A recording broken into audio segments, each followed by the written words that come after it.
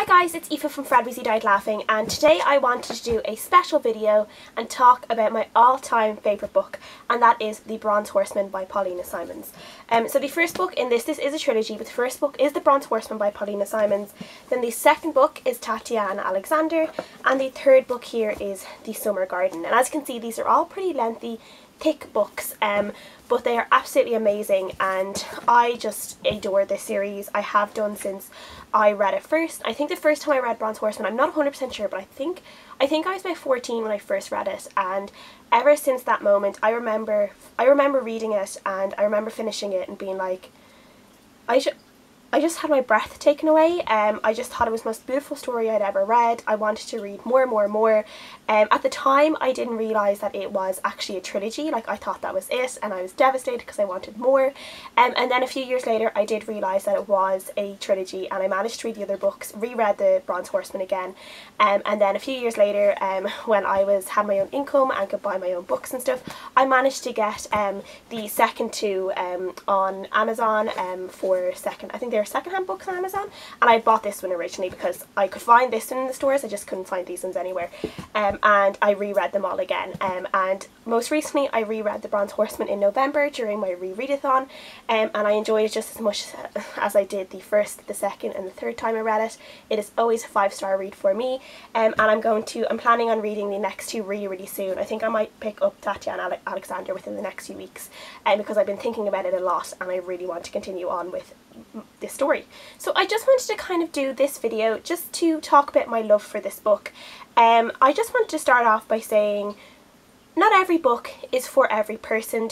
I do understand a lot of the criticism towards this book. I do understand it, but it doesn't change my love for this book. I do think that if this book was being published now, it was published in 2010, but like you can see, this is a thick book. It is a dense book. It is a lot of facts, and a lot of stuff went in, like a lot of research went into this book, you can tell. So I would presume that it took a few years to write this book. So I would say maybe it's probably 20 years old, I would think, though I don't know how long Paullina Simons spent writing it, but I do believe that there are some things in this book that would be changed today with the way we are more critical readers today, and we spot certain things better, and you know, we're able to critique things a lot more openly and a lot more publicly these days. And I do think that if this was being edited and published today, there would be things that would be taken out, there would be things that were rephrased, stuff like that. So I do understand that. I want to say that straight off. I do get it, but this isn't about that. This is my love for the book, why this book is so special to me, and I just want to top it all the reasons why I love this book. So the first thing I want to talk about is just the Russian setting of this book. As you can tell, this book is set in Leningrad in Russia, just at the outbreak of World War II.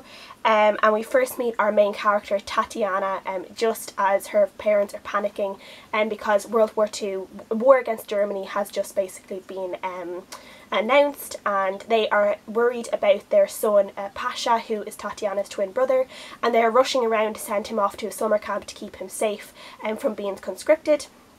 And we meet Tatiana then, and this is one of the reasons I love Tatiana so much, is that when this panic breaks out and everyone is panicking and, you know, running around like, you know, like chickens without their heads, and Tatiana is told, go to the store, you know, buy food, we might need food, we might need to stock up, and she's like, yes, okay, and then they give her the money, and she ends up reading, she ends up like having a nap, reading a little bit of her book. Then she puts on her best summer dress, which is this kind of dress with like flowers on it, and she goes strolling around. She's going to go to the bus store, or to the bus store. She's going to go to the bus, and she ends up eating ice cream at this bus stop, and this is where Alexander, our other main character, sees her for the first time. This girl in the middle of this panic-stricken city, sitting at a bus stop eating an ice cream with just utter delight and calm. And that's kind of the moment he falls in love with her for the first time. Just this beautiful image of this young girl. She's about 17, I think. And yeah, I think that is one of those things that struck me about this book. I just think it's such a beautiful image. And I'll get back to the Russia thing because that's what I was talking about. But this is set in Russia. It is set in a very tumultuous time in Russian history. Obviously there is Stalin, there is communism. Paullina Simons knows Russia. She knows how to write Russia. She was actually born in Leningrad in the USSR in 1963, I think it was, I read. So she knows Russia. She grew up in Russia for 10 years. She didn't move over to the United States until she was 10. She didn't know English when she moved over to the United States, so she had to spend a long time learning English before she was going to school and stuff over there. And so like I feel like when I'm reading this story, I feel like it's very, very authentic. It's very, very authentically Russian. The Russian culture, we're immersed in the Russian culture, even from like the type of food they are eating, the type of nicknames they give each other, which is one of the things I love about this book. They all have little like nicknames, like she's Tatiana, her name's Tatiana, but she could be Tatia, Tatiasha, like there's just all these different names for like just these pet names and nicknames, and I just love that. And it's just one of those little things that like really endear me to this story. I just really, really love that. But yeah, the Russian culture is just so authentic in this book. It is so real. Obviously, if Paullina Simons, I'm presuming Paullina Simons did have family that grew up around this time, and I say she took a lot of that and put it into the book, while also doing other research, I would presume. But you can definitely tell that, you know, this is real. Like, this is a real Russian setting book. And yeah, it's just amazing. One of these things is also Russia in World War II. I feel like we get a lot of books set in the UK in World War II. We get a lot of books with Americans in World War II. We get a few in France. I haven't read a whole load in France, but there are a lot set in France. I do love a World War II story set in France. We do get a few in Germany, but we don't get a whole load of books set in Russia in World War II. And in such a particular time frame, because this really, really focuses on the first half of this book, very much focuses on the siege of Leningrad, where thousands of people died. I think thousands, maybe it was hundreds, but I'm thinking it might have been thousands of people died from starvation, and just from the elements. They didn't have any food, they didn't have any, you know, anything really to protect themselves from nature, and they were just dying on the street. People were dying on the street all the time. People were practically like eating dogs and cats and rats and everything to survive. And it is told truthfully in this book. We can tell there are some really, really terrible scenes in this book where we're seeing the desperation of humans when they are in this kind of situation. Tatiana ends up, you know, she is the one that is waiting for the bread. In the morning she's getting up, she's walking when she can hardly even walk, like see in front of her, and she's walking slowly. Something that could take her normally 15 minutes would take her an hour, because she wouldn't have any strength to go to the store.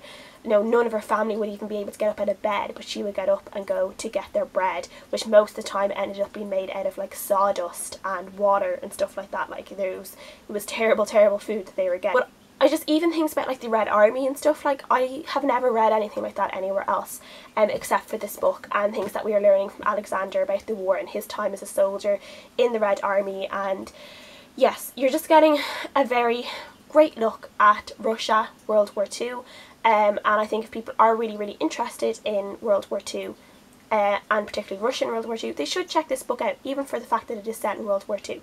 Like, you don't even have to mind the rest of the story. If you want to see a really great like take on Russia in World War II, I would say check out this book. As I said before, I do love the characters in this book. I have loved watching them grow and struggle and prosper throughout all the three books in this series.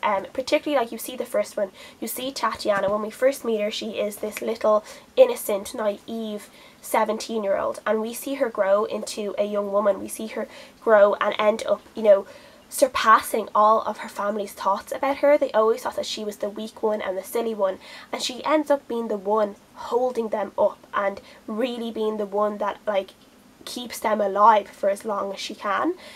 She's the one, as I said, that gets up in the morning and goes to the store to get the bread, the rationed bread, when everyone else is kind of just lying there and waiting to die. She's the one that is really keeping them together.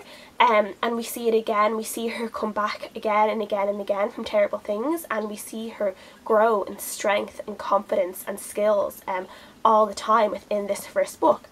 And then we see her and Tatiana and Alexander in a completely new situation she has never been in. She is learning everything from scratch. She is a stranger in a strange land, and she just is amazing. The stuff that she does in this book and the stuff she learns and the way she survives is just amazing. And again, in the summer garden, between her and Alexander, the two of them have to work together to really, really like kind of grow together and learn about each other again, and just keep something alive, basically, that for a while the two of them didn't know was dead or not.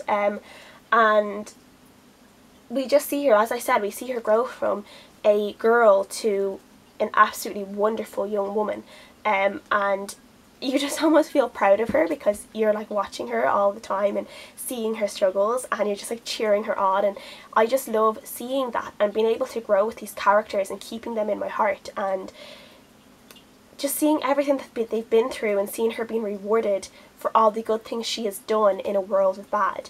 I love it. And again with Alexander, Alexander is someone with a lot of secrets, and obviously I don't want to spoil anything, but he has a lot of secrets. He has been living in the dark for a very, very long time. He's been very much alone for a very, very long time. And when Tatiana comes along, he suddenly finds someone that is his heart, and he never thought he would get that ever. And he suddenly has someone that he can share things with and share burdens with.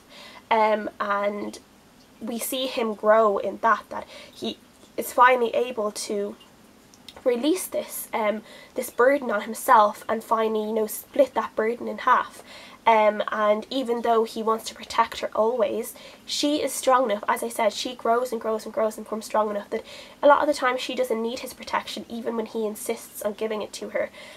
She ends up protecting him a lot of the time as well, and she ends up saving his life more, like as many times as he saves hers. It's kind of like this two-way. They both save each other's lives over and over and over again, and it is a really beautiful thing to see.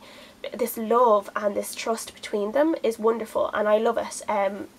Now, don't get me wrong, this is a very angsty book, because there's for very much of the first half of the book, they cannot be together, even though they are so much in love with each other. They can hardly stay away from each other, but they can't be together.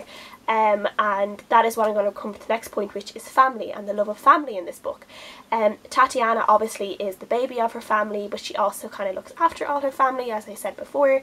And family is a very, very big part of her life. And it is one of the reasons why she can't be with Alexander, because being with Alexander would hurt someone else in her family, and she won't do that. You see her struggle so much because she loves Alexander so much and she can't be with him, yet the love for her family is stronger, even though he is practically becoming her family as well, just not in the kind of way that she would want. And more about Alexander's family and what they mean to him, and when they eventually start creating their own family. And yeah, it's just wonderful, and it's just one of those ones that you want them to just grow old together and have loads of kids. And yeah, it's just one of those wonderful things, because you know they could make a really, really lovely family together. And as I've said, I know this book is very angsty. It is extremely angsty, and normally angsty annoys me, but for some reason with this book it doesn't, because there's so much about it that makes sense of why they won't be together, and then eventually there's all these sort of things about why it takes a while for them to eventually get together. However, I wouldn't always say that I agree with everything that is said in this book, and more so maybe because I love this book so much, I've really delved into the characters in this book, and I've really read between the lines, and I've really studied these characters, and I've really, when I read it, I don't just read it, I drink the story in, and I drink the characters in, and I drink their feelings for each other in, and that is how I read this book. Where the way this book is written, I think it could be written in a better way. There's certain passages in this book that could definitely be written in better ways, and I do think if it was being published today, it would be rewritten in different ways, but it's not. This book is 17 years old, publishing age, probably older in terms of when it was written, and back then, we didn't quite, I don't think the publishing world and readers didn't quite see things the way we see them today, and that is a good thing. That is a good thing. That being said, I'm never going to let anything stop me from loving this book, because this book is part of me. It's part of my reading heart, and I love it so much, and as I said, I love it enough. I love it, but I'm not being blind about it. I'm not being blind about it. I do understand that there are issues with it, but I still love it. I love this book, and I don't think anybody should ever be afraid of reading a book. I think if you want to try out a book, you should read it, and if you want to read it just to go into it critically and see if you can spot things that others have, or if you maybe read things and end up thinking a different way than someone else has, then that is perfectly fine. We are a world of readers. We read everything. Just because one person doesn't like a book doesn't mean that you're not going to like it. If one person likes a book, that doesn't necessarily mean that you're going to like it. You could get this book recommendation from me because I love it, and you could end up hating the book, and that's okay, because that's your personal opinion. Someone else could really dislike this book, but I love it, and that's okay too. So please let me know what you think about this book, if you're going to read it, if you have read it, if you love Tatiana and Shura just as much as I do. Thank you guys so much for watching this video, and I will see you guys again next time. Bye!